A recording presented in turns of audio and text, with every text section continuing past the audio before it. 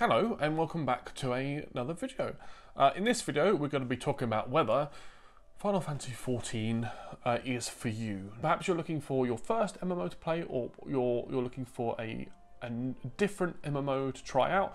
This game is absolutely brilliant and I love it and I recommend it, but this game is not for everyone, and I'm going to be talking about why it's not for everyone in this video. So we're going to get to the first point. We're going to talk about the aspects of the game that if you like these aspects, then you will like this game. If you don't like these aspects, you're probably not going to like this game, and that's completely fine. Okay, so we're going to go through some aspects of the game that you may love and that you may hate, okay, depending on what type of gamer you are and what kind of things that you value over other things. And the first thing is, are you a story first gamer?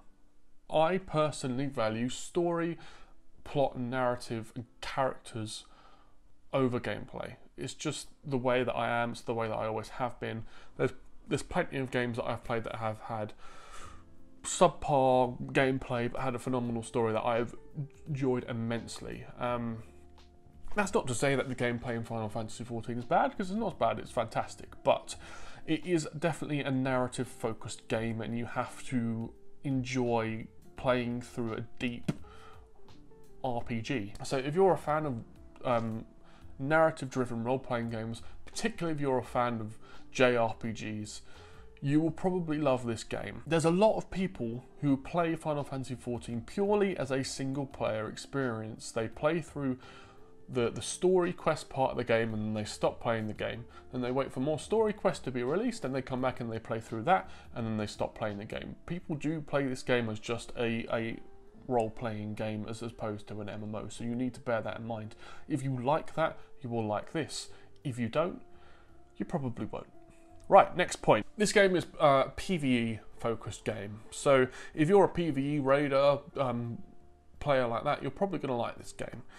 It's got incredible, diverse, crazy scenarios that you play through, really inventive and fun instances and dungeon. There's also various difficulties, really fun progression. One really important thing to mention in terms of the PvE content is that every single class is viable. The class balance in this game is really, really good. So no matter what you play, you will be able to play your class at the end game. So if you are a PvE raider, you like dungeons or whatever, things like that, you're gonna probably like the end game progression in this game. Another point why you may like this game is maybe you're a slightly more casual player.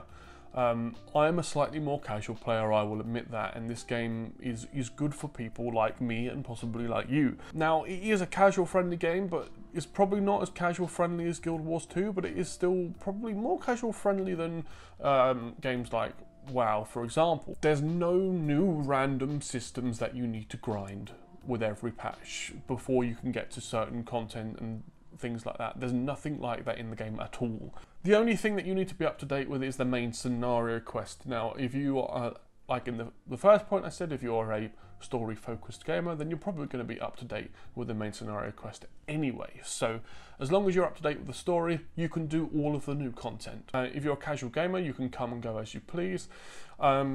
Even the director of the game, Yoshi P, said that he would rather people unsubscribe from the game for a time and play something else and come back when the game has content, rather than giving them pointless things to do to keep them subscribed. And it's entirely possible, as I said, like people leave and come back just to play the story. You can leave and come back as you want to. It is completely fine, and you are not really penalised for it at all. If you're a person who likes to play predominantly solo and you just love questing, you can do that. You can play through every single class and job on one character. I haven't really got into this yet, but the crafting is vast and phenomenal. I hear like crafting isn't a side system.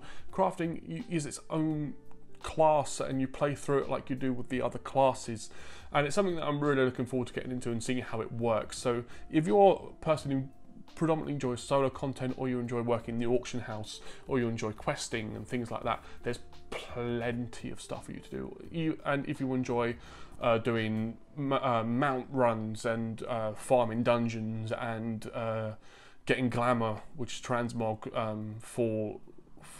to look cool or whatever, there's plenty of things for you to do in this game. Plenty of things. If that's your thing, and that's my thing, there's plenty of stuff for you to do. Another point, now if you like this, I guarantee you'll like this game. Final Fantasy. If you're a fan of Final Fantasy, you'll probably like this game. It's pretty basic and straightforward point. If you've played the Final Fantasy games before, it's like those. Big surprise, right? My only real question is why haven't you tried this yet? I mean, if you're not into MMOs, then fair enough, but like, you're gonna like this game. Trust me, you'll like this game. Now, one negative point to the game is, and it's something, again, that I can't comment on too much because I haven't had a go at it yet. I'm gonna be having a go at it, and I'm gonna be filming it, but PvP in Final Fantasy XIV isn't really a thing. I've been told there's a lot of long queues for PvP. People don't really take it too seriously. The gameplay can feel slower. A lot of the abilities have animation locks, so when you push an ability, the ability doesn't fire off straight away. You have to get through the animation before it does the ability, so it kind of makes PvP a lot more difficult to get into.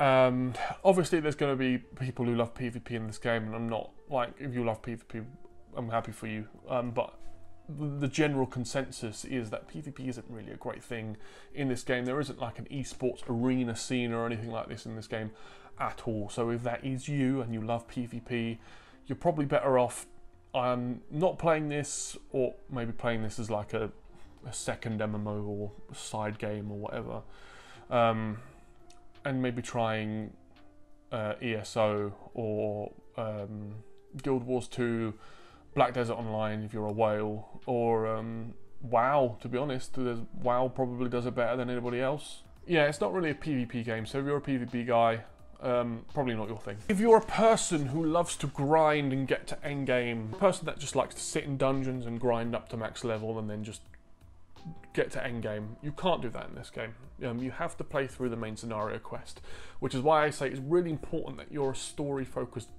gamer, because if you're not, you're really not going to like this game.